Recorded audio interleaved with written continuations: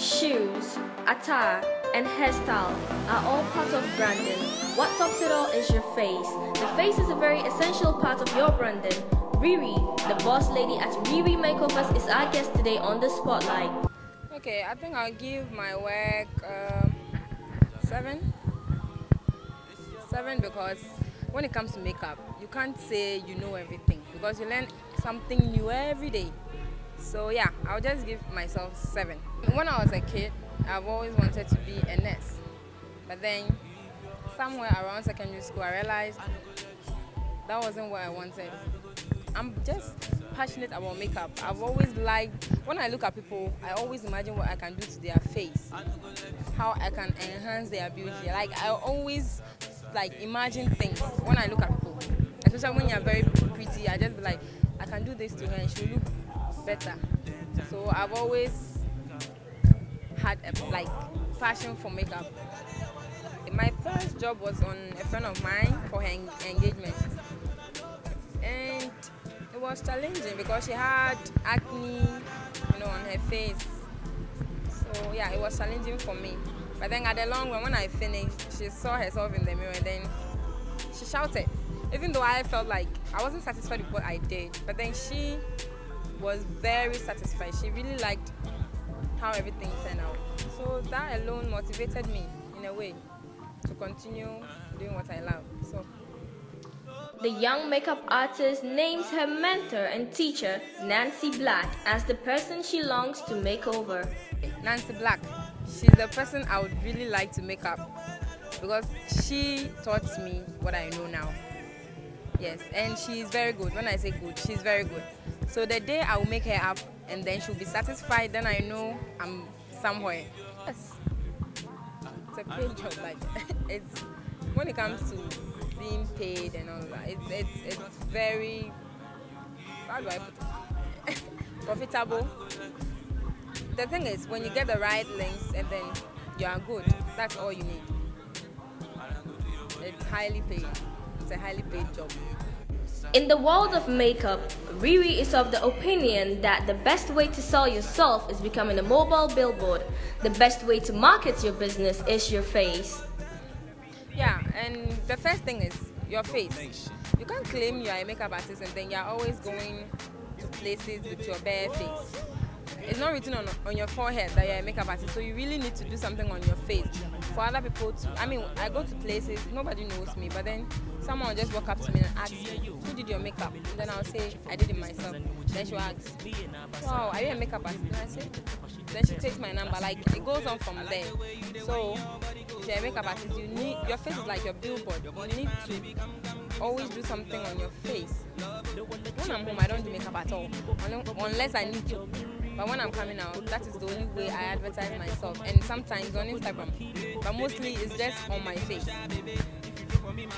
Almost all makeup artists don't like working on dark skin because everything you apply looks white.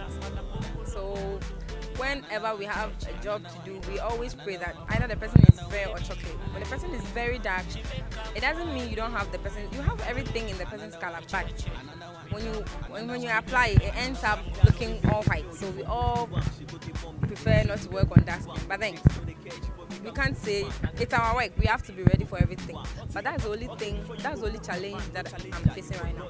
Dark skin, very dark skin, not just any dark skin. Very dark skin. The guys, they are to blame because these days every guy makes it look like any girl that is dark skinned is not beautiful.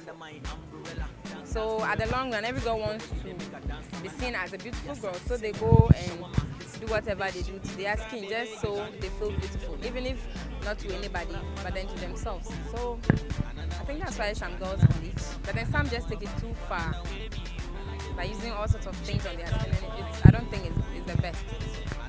But then I think it's all because of guys. Some guys just make it look. It's just not fair. Although Riirii is young in the makeup business, she has earned for herself a very beautiful portfolio of jobs she has executed so far. Okay, yeah, I've made up Miss Supranational Girls. I don't know how to put that. And then I've worked on a few people for some video shoots.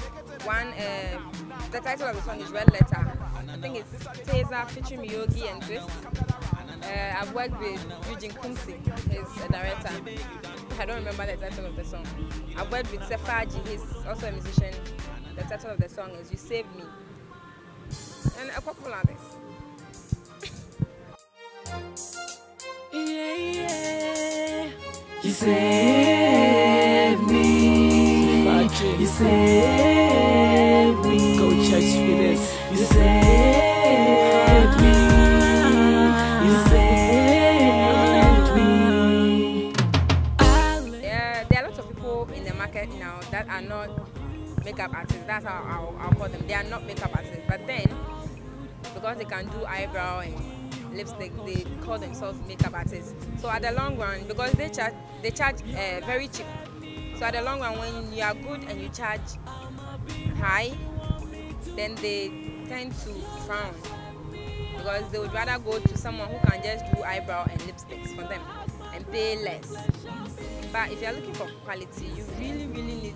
I mean, we all want good things, but then we don't want to pay for it. So that's the problem we have here. You can say is, don't ever give up. Believe in yourself. Because right now, to tell you the truth, a lot of people believe in me than I believe in myself. And I think it's very bad. You have to believe in yourself.